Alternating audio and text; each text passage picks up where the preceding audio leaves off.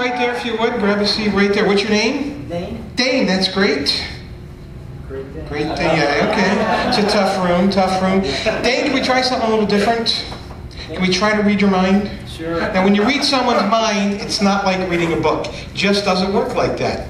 Visual information can be sent and received. Nothing is more visual than the movies. That's why I had a movie screen printed on these cards. Now, Dane, I'm going to ask you, sir, to think of one of your favorite movies. Just think it. Notice I don't say your favorite. If you asked me to think of my favorite movie, I couldn't come up with one. But one of my favorites I could.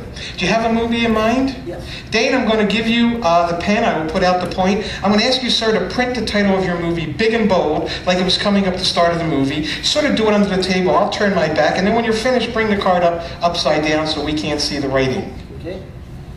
And obviously, it goes without saying that Dane and I didn't meet previously or prearrange anything. Cool. So many different movies to choose from. Dane, let me know when you're finished. I'm done. Great. In fact, I'll tell you what you do, sir. Would you slip your card into the center of the stack right there? Perfect. Now, into the center. Yeah, to the center. Here's what we're going to try. We're going to try a little something, Dana.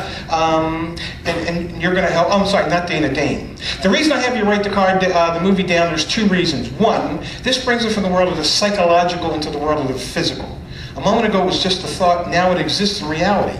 Two, and more important, this keeps him from lying and making me look bad. I did this last week in Vail. The guy was thinking of the movie Pulp Fiction, but he had his kids at the table. When I said, sir, what's the name of your movie? He said, The Wizard of Oz. If we need proof, we have it. I don't think we'll need proof. This is my business card.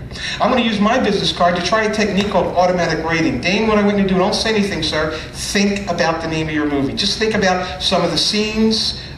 Right away I get the impression it's a color movie. It's not an old black and white movie. That's definitely a spaceship. I'm pretty sure that's a space.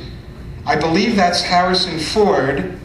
I think I have seen this movie. I will write down the title. I will draw a circle. Dane, would you hold out your hand like that? Now, Dane, you've probably seen thousands of movies in your lifetime, correct? Thousands of movies. You could have thought of any one of those. Would you name the movie aloud?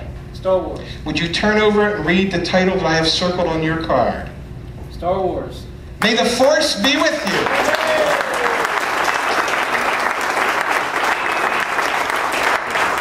Dane, I'd like you to keep my card. You never know when you'll need a mind reader. I know it'll be sometime within the next year. Give him a nice round of applause for helping out. Thanks a lot, everybody. That's awesome. Annie Farman can be a star man if she does.